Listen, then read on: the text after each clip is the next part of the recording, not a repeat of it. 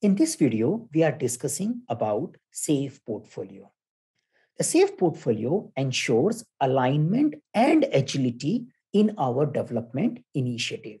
We want to make sure that whatever we are producing is aligned with organization strategy, and as the organization is changing their strategy, as we are discovering new things, we can also be flexible in our execution. Let's get into the details and see what is this whole SAFe portfolio is all about. In many organizations, you may have agility at a team level, and your agile team might be working as a unit under an organization hierarchy. And you may achieve some amount of agility by having some amount of a product backlog, and you are delivering things incrementally and fast. But still, in many organizations, the control is still flowing through the hierarchy. And you might get budget and you are overall governed in a hierarchical system. So you have an agility at a team level, but this agility is not giving you overall organization aligned agility, because this particular manager who might be controlling and guiding some set of agile teams might be taking input from various peoples, and the input flow may be a little complicated. It may come from top to bottom and from sideways, and ultimately this person may does some project portfolio management here, create set of projects, take an approval on those projects, and then give a project to the development group, and development group may execute it in an agile manner. Now, there is an agility in execution, but there is no agility in budgeting. There is no agility in strategic alignment, because once you have a budget, this thing may get closed for next 1 year. So in order to bring this agility here, we need to give more flexibility to this particular team. In some organizations, when they have a big problem which is blocking the development team to produce innovative and critical product, sometimes they decide to make this team directly plugged with the CEO office, and they want to put it as an independent group who can take their decisions and produce an innovative and creative product. I feel that might be a good idea, but it is also having some scaling limitation. Till the time these teams are 1 or 2, it might be okay to get managed with the CEO office. But when you have 100 such teams, then again, we need to bring some structure. A CEO office will not be able to guide and mentor all these teams. And at the same time, putting these teams under a hierarchy may also block their agility. So what is the solution? Now, the portfolio, a layer or a portfolio concept of SAFe is giving us a view, an approach to have alignment and agility together. Let's see how it works. So we can say that we have collection of applications or solutions. So in a bank may have 100 plus products and applications which are maintained by their development group. Maybe 5,000 plus people are supporting that particular set of applications. And we are saying that, okay, we need to create development value streams which will produce these applications, which will take end-to-end care of from requirement till release. They will take care of these set of applications. So we form the development team, development value stream. And these development value streams are supported by agile release streams. So we can say that essential SAFe way of working is somewhere we are saying that, yes, we have agile release train. Sometimes we have a one agile release train supporting one development value stream. Sometimes we can have two agile release train supporting a particular development value stream. So we understood this structure when we looked into the essential SAFe. And these agile release trains, development value streams are maintaining these solutions for a long-term view. Now, in order to create a management group which guides, facilitate, and facilitate as well as align the development value stream effort to an organization objective, here we comes up with a group called portfolio.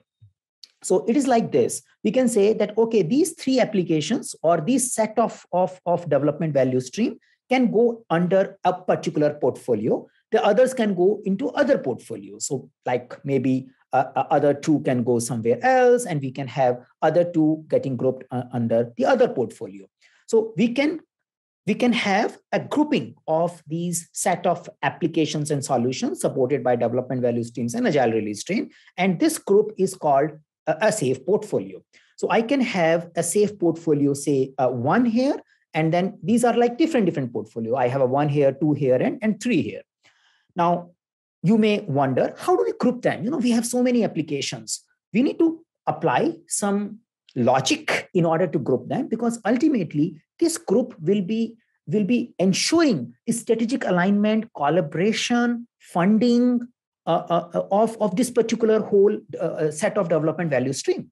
One of the possible way of doing it is looking at your organization business line. And you may say, okay, in a bank, these set of applications are supporting, say, loan.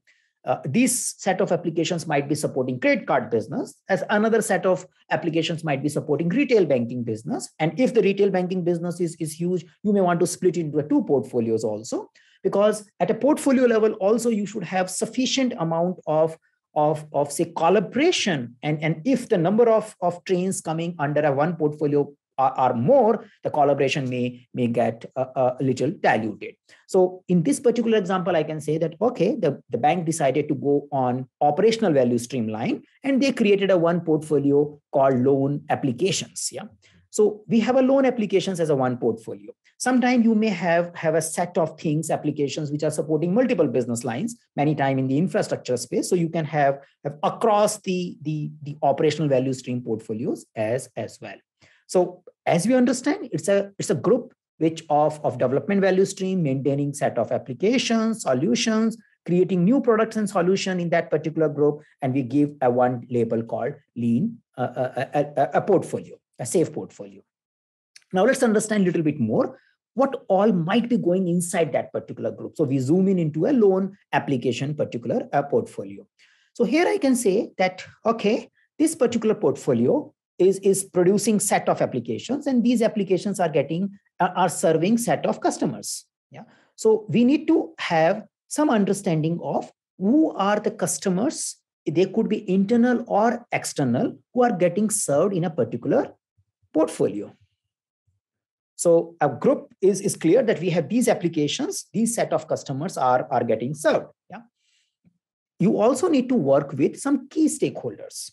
Say, if you are supporting marketing related applications, you may have marketing business owners, stakeholders closely working with you. If you are working in a loan applications, you will be having loan organization part, the operational value stream, which is supporting, maintaining, issuing, creating new idea related to loan, closely working with you. So you will have key stakeholders, identified key stakeholders who are working with this particular group. So at an organization level, you will say, okay, the loan application, these are the key stakeholders, these are the set of customers, these are the set of applications, and these are the set of agile release train, and this is a one particular a portfolio.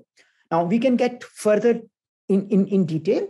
This particular group, a loan application group, a particular portfolio, might be involved in some set of activities. So you can say that we can also list down and understand what all activities this particular portfolio group is doing. So we can identify their key activities.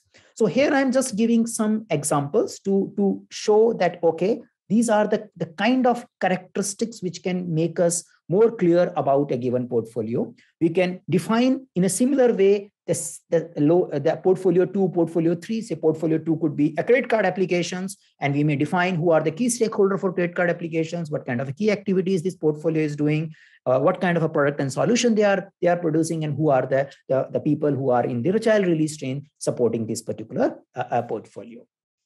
Now, after forming it, we need to also have a group who guides this whole movement.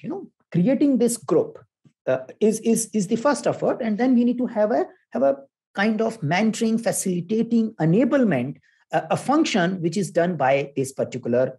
There should be a body which is doing that function for facilitating overall alignment and development for this particular group, say loan application. In case of SAFE, this particular group is called Lean Portfolio Management. So we can say at a portfolio level, we can have a role called Lean Portfolio Management. We can have a role called Enterprise Architect. And there could be another role called Epic Owner, which will come based on the new initiative getting proposed in this particular portfolio space. So Lean Portfolio Management is a group. We don't have specific roles and responsibility inside that group defined. So it will be fair to assume there will be multiple people coming from business side, coming from technology side, the delivery solution side, taking decisions, ensuring investment funding, ensuring alignment with the organization strategy, and that is their key function. Yeah, and that group is called lean portfolio management. Now, how they do it? Say a portfolio should be working on various new initiatives. Which initiative they can work on? Lean portfolio management should facilitate evaluation of those various ideas to ensure that we are working on the thing which really matters. And when the ongoing work is going on, the ongoing work is happening at a release train levels and other places. So the lean portfolio management closely work with them to ensure whatever is we are doing as per organization strategic expectation. Now, somebody will say, okay, how the lean portfolio management will come to know about organization strategies? So here you will have an organization as an unit, which is outside SAFe definition, and they are giving their strategic direction to the different portfolios so that they can execute and align their agile release train as per those strategic direction. Those strategic directions are called strategic theme. We will explore them as we go along in our subsequent videos. So I come back to a loan application a portfolio. So I have a lean portfolio management group, which is overall a facilitation, governance, alignment, problem solving group. If my development team needs more budget, a lean portfolio management will support me to get that particular budget. If a particular agile release train solutions which are coming out are not making expected business results, lean portfolio management is expected to review and facilitate that review so that the adjustment can be made, and we may the particular agile release train may start working on something else rather than keep working on something which is not producing the desired result. So that's a lean portfolio management function. Now, at a portfolio level, we also have an enterprise architect. So you can say technological strategic view for that particular application groups, decisions, which technological decisions, technological explorations, which impacts the whole portfolio, facilitating the various problem solving as well as strategic alignment at a portfolio level towards technology is the function of enterprise architect. Whereas an epic owner is the one who brings the new idea to the lean portfolio management for their review, for their approval, so that we can invest our more our energy or our agile release train time to it. So that's the how we can understand these three roles at a portfolio level. So in a simple language, it's a collection of applications which are managed by one group, and we have a group who is taking accountability of alignment, accountability of support, accountability of providing strategic direction to the agile release trains and this whole development value stream so that we achieve organization objective. Now, a further definition of portfolio can be understood by looking at the portfolio canvas. So from scaledagileFramework.com, you can see a tool called Portfolio Canvas. And this portfolio canvas, I'm just directly referring it from Scaled Agile website, has various columns and elements. And if you are at a stage of defining your portfolios, 1, 2, 3, or different names, you may want to fill this portfolio to get a better understanding of the boundaries and the roles a particular portfolio is going to play. The way we explored, many of the details are similar, but there are some additional details as well. So I can quickly go through this particular thing and we can see. So you can give a name to a portfolio. Say I can give a name of, say, loan portfolio. And then we can talk about it's a frequently updated thing. So you may want to put a date and version on which you are exploring it. You may want to list out all the development value streams which are falling under that particular portfolio. Say loan portfolio may have a development value stream, say application processing, customer acquisition, or you can say the credit review or repayment thing or billing. So you may have all those applications or development value streams, and then you talk about a set of applications which these development value streams are supporting. And then we talk about who are the customers. It could be internal or external customers. And we also talk about how do we deliver our product and solution to these customers, what our channel we use. So we might be doing, say, a web-based delivery, we might be doing phone-based delivery, we might be doing mobile-based delivery, or a face-to-face delivery. So we need to have an understanding of it. And we also talk about how do we maintain customer relationship. It's a direct relationship or there are intermediary. How do we interact with the customer? Just to have an understanding at a portfolio level that, okay, we have these development value stream, these are the application, and this is the impact this application is making, and this is how for this application or solution we are reaching to our end customer. The budget and KPI reviews, KPI revenues, this is something which will be the ongoing update. So you can say that once the portfolio does the budgeting thing, and we will explore it in our subsequent video, this section may start coming in and say, okay, this is the budget a particular development value stream is taking for a given duration. So we will talk about budgeting as we reach there.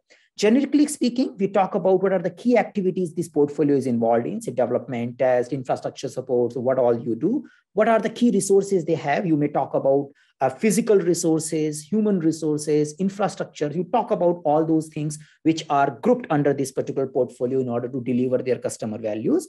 Who are the key partners? So vendors, compliance, say cloud partners, some outsourcing partners who are working closely with this portfolio that can be defined. And what is your cost structure and what is your revenue stream? So cost structure is relatively easy to calculate because you have resources, you have other commitment, you can calculate what all is expected to go in that particular portfolio. Revenue stream is depending upon if you are external focused portfolio, then you will have a revenue coming from the external customer segment. If you have an internal focused portfolio, then you might be focusing on the value you are delivering to your internal customer, and that may become the indirect funding mechanism for your revenue stream. So again, this is something, a good starting point. It will get refined as you go along. Many times when you start SAFe implementation, you start at an agile release train level. But once you have these agile release train set of application, you start forming the portfolio. In subsequent videos, we will look into the details like the portfolio vision. We will look into the budgeting part of the portfolio, and we will also talk about the overall evaluation of epics with the help of portfolio Kanban system.